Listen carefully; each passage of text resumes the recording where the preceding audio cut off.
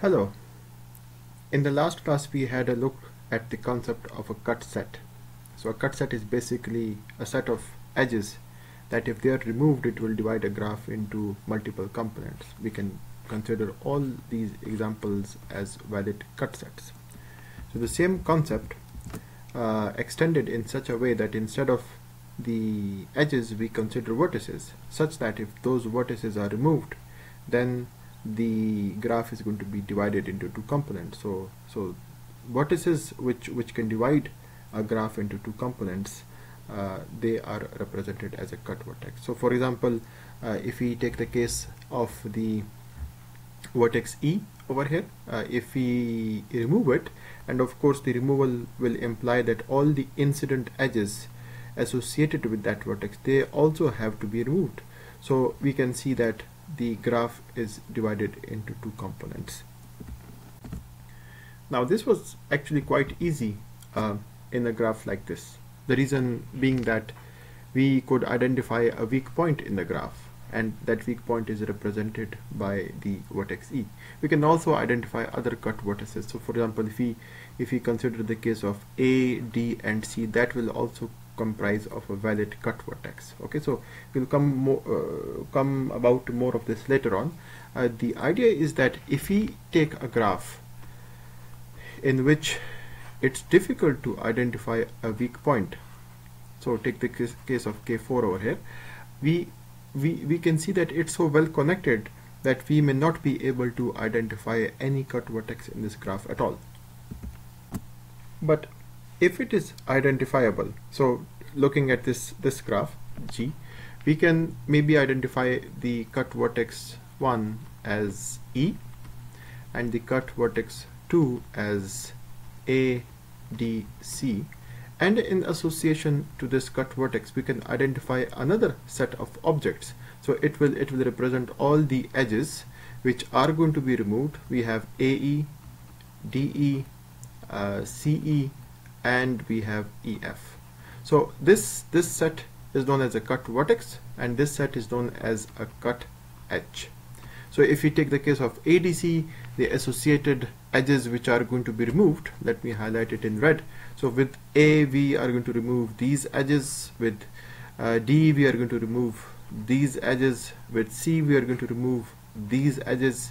So basically this entire part is going to be removed with respect to the cut vertex, and what we are going to be left with is simply the vertex B and the path EF. So now that we have looked at what cut vertex is represented as, we need to be able to identify it correctly, and for this we need to look at some properties of cut vertices. So the first property we are going to look at is given in Theorem 27. So here we have two vertices V1 and V2. We can identify them using this graphical representation, and supposing that from V1 to V2 we have a number of paths such that each of those paths are passing through V3. So if that eventuality occurs, then we can say that V3 is a valid cut vertex. And we can extend this. So for example, we can introduce some more vertices. Let us bring in V4, V5, and they are connected with each other in this manner.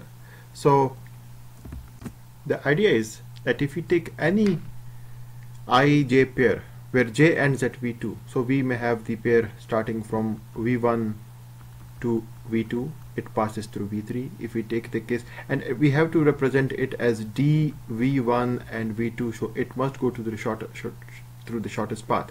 We can take the case of V4 to V2, and in this case V4 to V2 is the distance is 3 and it will pass through the vertex V3. We can take the case of V5 to V2. So although it's passing through V3, we can notice that it's going to be actually this direction in which it is flowing. So in all of these cases we may have a common vertex V3 along each of the pathways. And of course this vertex V3 is going to be our cut vertex. So this is my cut vertex, and the removal of this cut vertex will result in the graph being disconnected into two components. We can represent this working with the help of an example. So let me move this aside. We will not be needing this any further. So for the algorithm, let's suppose that we have the concept of a method called connected G. So if we call this method, it has to return to us the connected components of a graph. So if it is a single graph, it should return 1. If it is the connected components are 2, it should return 2, and so on and so forth. Okay, so this basically returns us the connected components in a graph. The idea is that we can define a max value.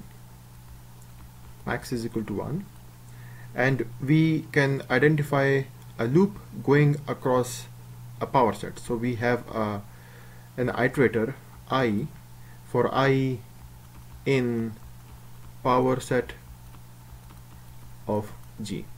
So we can take the case of this graph. We can take the graph with the vertices A, B, C, and D, and the power set of this graph is going to be actually the set null A, B, C, D followed by AB, AC, AD. We can have BC, BD followed by ABC,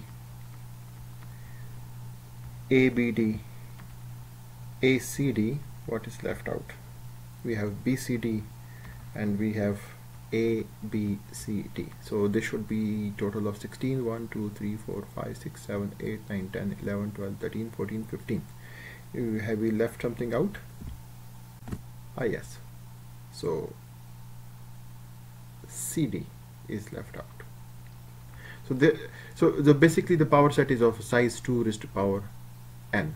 So normally we exclude the null, so we can take the case of 2n minus 1. So this power set is going to iterate across each of these members in the set, and for each I identified, we have to check if the removal of this component I from the graph G is going to result us in a different value. So for example, we can take the case of is if connected G subtract I, if this is larger than the maximum value, if this is larger than the maximum value, then in that case we can update the maximum value to whatever has been retrieved over here. So we can actually store this in a temporary value just so that we don't need to call this again.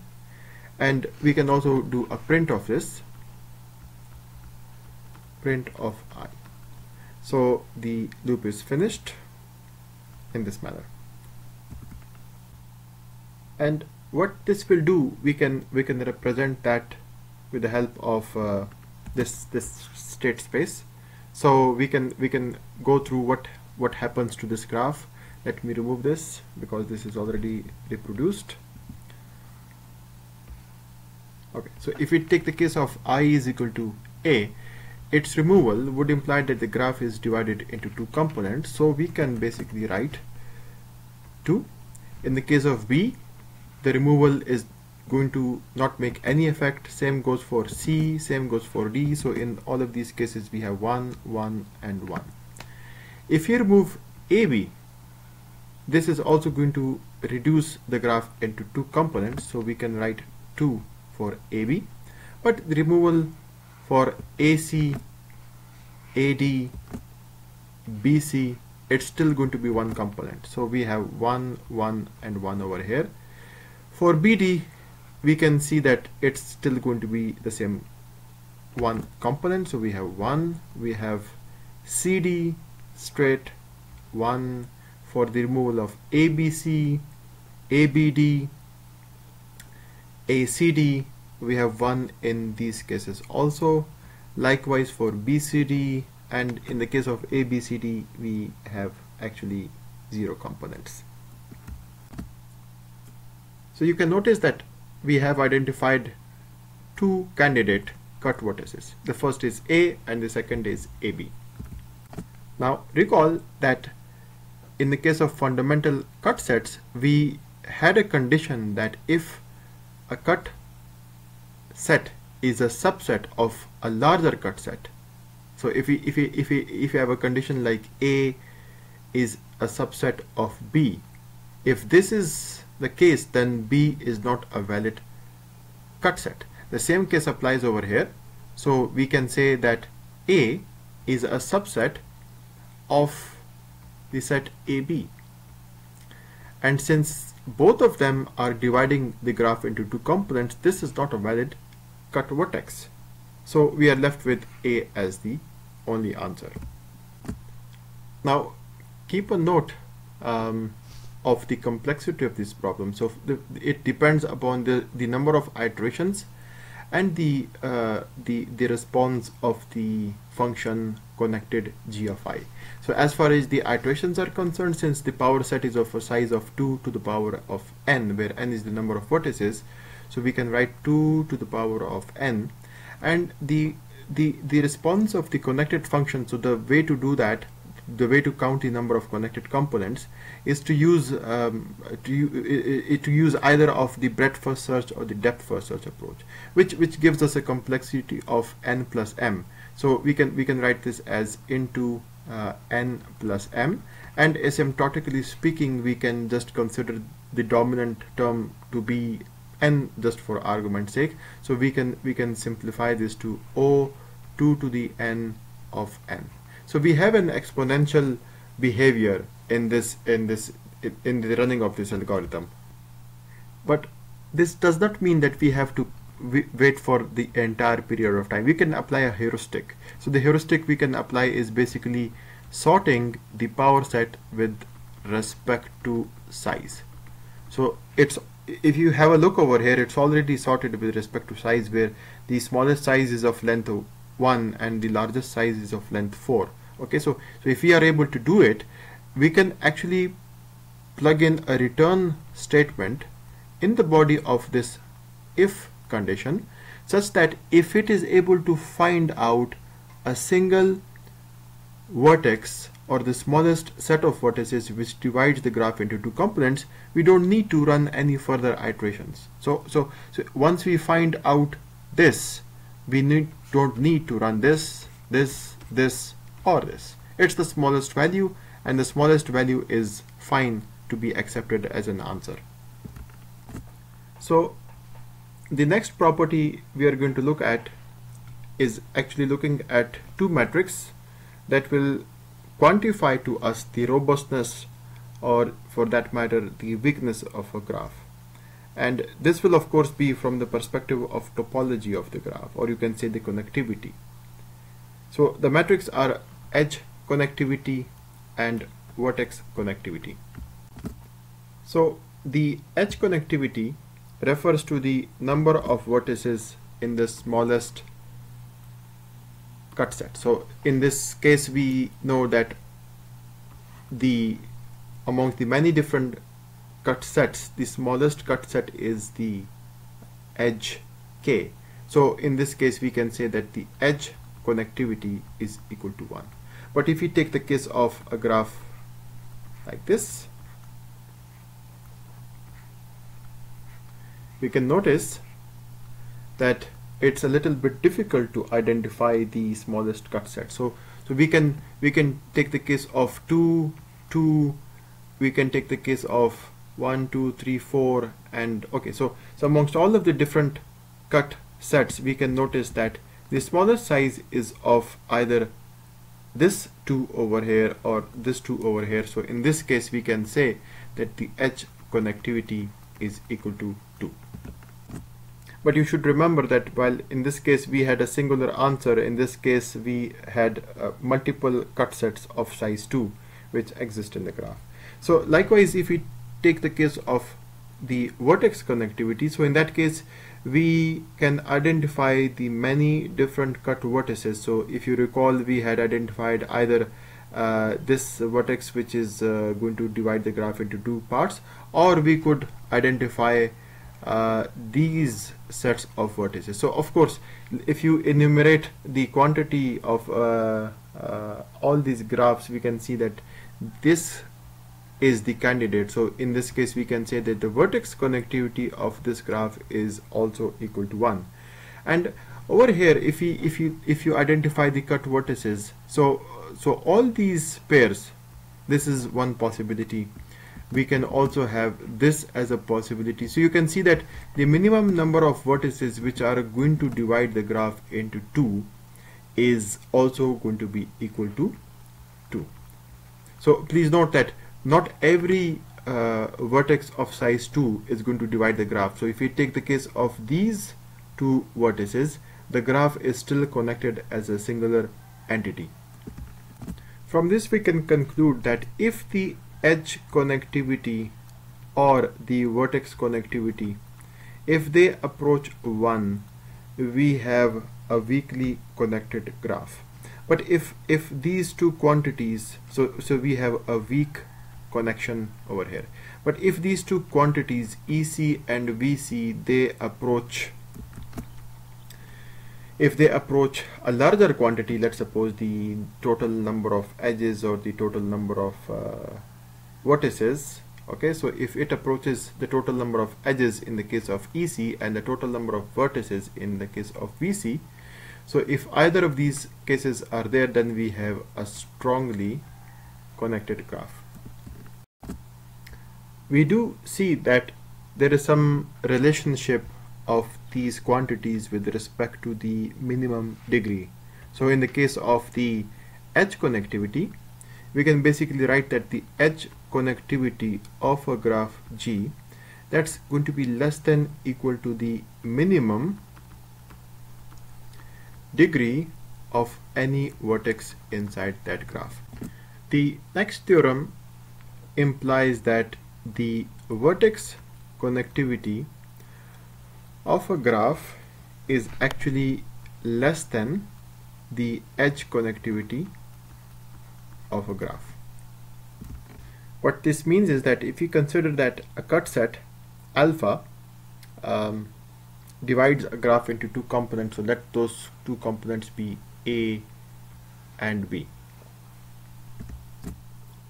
and the cut set alpha, supposing it comprises of only one edge, so it's incident upon two vertices V1 and V2. Now if we are going to remove alpha, the graph is divided into two components. But if you were to extend this concept, then our candidates are V1 and V2. So you can notice that we don't need to remove both of these vertices. In fact, if we remove just one of them, the removal of one vertex would imply that the associated cut edge is also going to be removed, and this can be preserved. So in that sense, we can basically say that this is a lower bound for our edge connectivity, and we can therefore say that the vertex connectivity should be actually less than the edge connectivity. In fact, less than or equal to, because otherwise we can say that if we take the case of V1 and the removal of V1 divides the graph into two components, this is still a subset of V1 and V2. So removal of V1 and V2 also divides the subgraph, the graph into two components, but we are not going to take this because this does the job. So the next property basically says that the maximum vertex connectivity, okay, so this is actually the integer part of the relation 2e minus 2e divided by n. So basically the maximum vertex connectivity of a graph is equal to the integer part, so we can take the floor of this expression 2e by n. So this is going to be giving us the maximum vertex connectivity. And where does this come from? So you may recall, let me move this over here. So you may recall that the total degree of a graph So the total degree of a graph comprising of n vertices, that is equal to twice the number of edges. So basically for each edge it is contributing to 2 degrees in the graph. So this is the representation.